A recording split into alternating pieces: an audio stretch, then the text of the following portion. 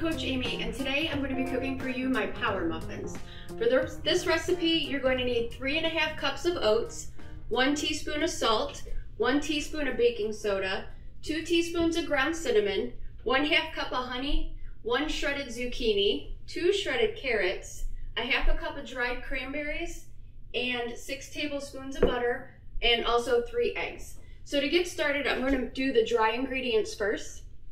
And the 3½ cups of oats, actually 2 cups of that are going to be made into oat flour. So I add 1½ cups of whole oats to start. And then what I do with the other 2 cups, I actually put it in the blender.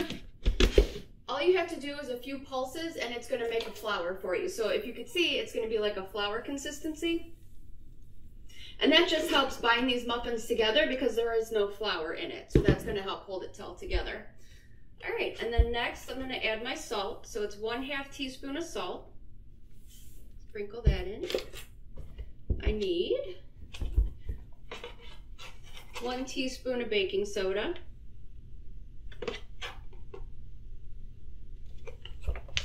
2 teaspoons of cinnamon.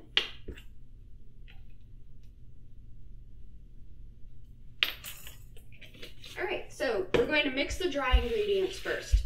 And then when it comes to the mix-ins, like the dry cranberries and the walnuts, you can use any flavor combination that you like. The cranberry walnut is one of my favorites, but I've also used chopped pecans. Sometimes I'll add mini dark chocolate chips, whatever I have on hand in my pantry that I want to throw in there. So I'm going to add the cranberries and the walnuts next.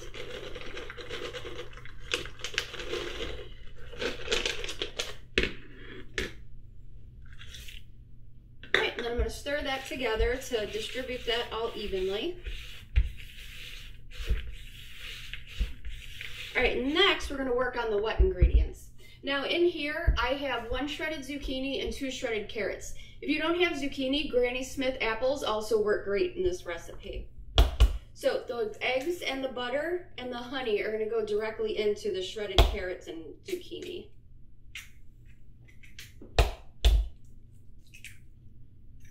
Alright, and this is one of my favorite recipes to have as a snack or a breakfast. So it works really well as both.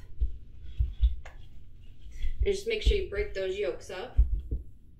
Alright, I'm going to add the butter and the honey. I gotta use a lot of muscles to get this honey out of here.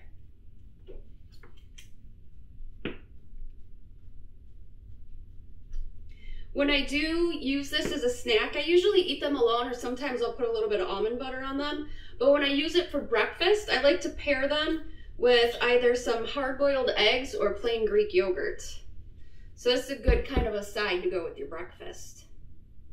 These also freeze very well. So this recipe right here is going to make about 18 muffins, which sounds like quite a bit, and it is.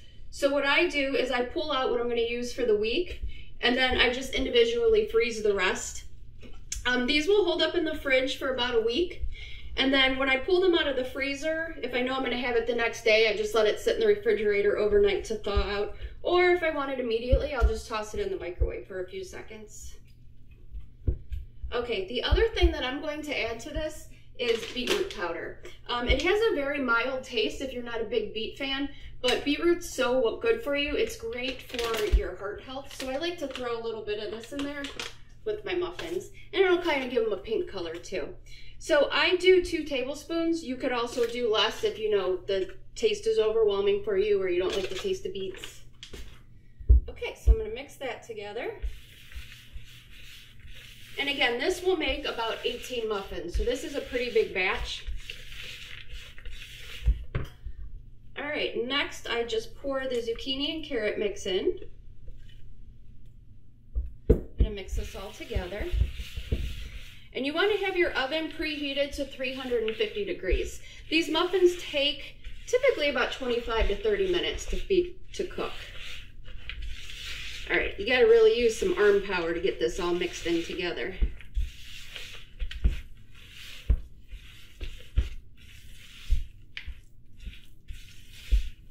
I've also also made this with some applesauce in place of the honey. So there's so many different things you could do with this recipe. Just, you know, play around with it, see what tastes good to you. All right, so I have my muffin tin lined. And this, we're gonna start with 12, and then obviously I'm gonna have to make a second batch because it makes quite a bit. All right, so I'm just gonna fill each cup. And since there's no flour in here, these aren't going to rise, so you can fill them to the top. Okay, so I'm gonna finish this, and I'm gonna pop these in the oven, and then I'm gonna come back with the finished product for you, okay? Hang tight. I'm back, and as you can see, I have a tray of fresh hot muffins. The one thing that I like to do to make sure that these are done, I just poke a butter knife in there real quick, make sure it comes out clean, and that's how I know that it's done. With these, you don't want to overcook them because the oatmeal can dry out if you cook them too long, so these are actually just perfect. And what I did here is I have one finished muffin. I'm actually going to eat this for breakfast today with some Greek yogurt and fresh berries. So I hope you enjoy this recipe. Let me know what you think, and enjoy the rest of your day. Happy eating.